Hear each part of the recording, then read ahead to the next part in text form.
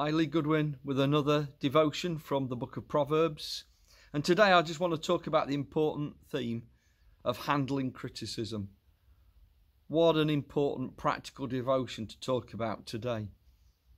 And criticism doesn't lessen even as you get older.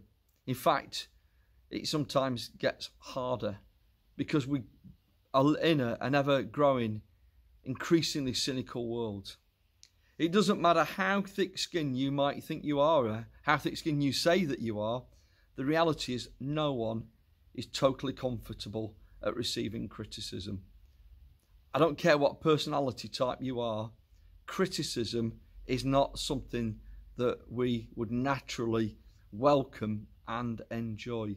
In fact, probably criticism really stings our self-esteem and can make us feel defensive, can make us feel edgy, and it's an inevitable part of life that we will at some point receive criticism. So if we can't avoid it, we better get ready and prepared to handle it with maturity and turn it into something constructive. We cannot afford to ignore and blank out criticism because that's dangerous for our well-being and health as well. We also cannot afford to allow criticism to eat away inside of us so that it becomes a relationship breaker or something that is soul destroying to who we are in our gift, our potential as human beings. In Proverbs 15, verses 31 to 33, it says this: if you listen to constructive criticism, you will be at home with the wise. If you reject discipline, you will only harm yourself. But if you listen to correction, you grow in understanding. Fear of the Lord teaches wisdom. Humility precedes honor.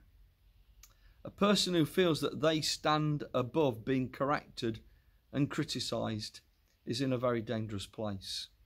As believers, we need to have a teachable spirit throughout the entirety of our lives.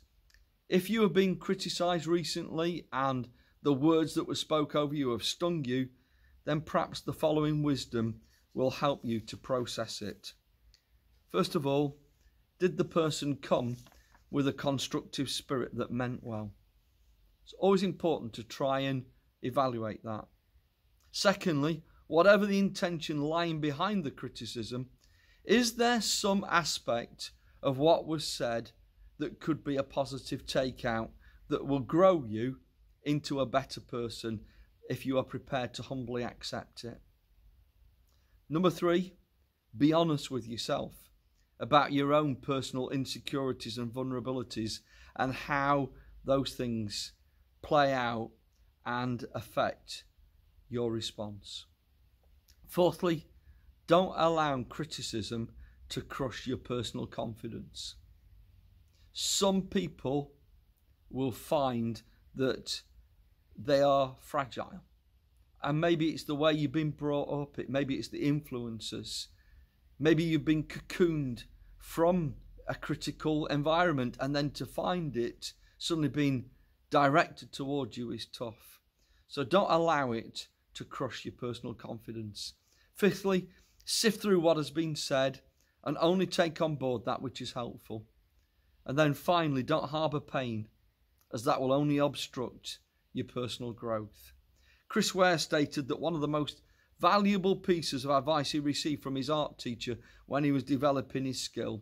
He said, don't get upset by criticism. Value the fact that at least someone noticed what you did. And the very famous wartime British Prime Minister Winston Churchill probably faced more criticism than most, especially when you're in such public office. Criticism may not be agreeable, but it is necessary. It fulfills the same function as pain in the human body. It calls attention to an unhealthy state of things. I hope these practical things from Proverbs are just helpful for you as you perhaps learn to process criticism in your own private personal world. Every blessing to you for now. Bye.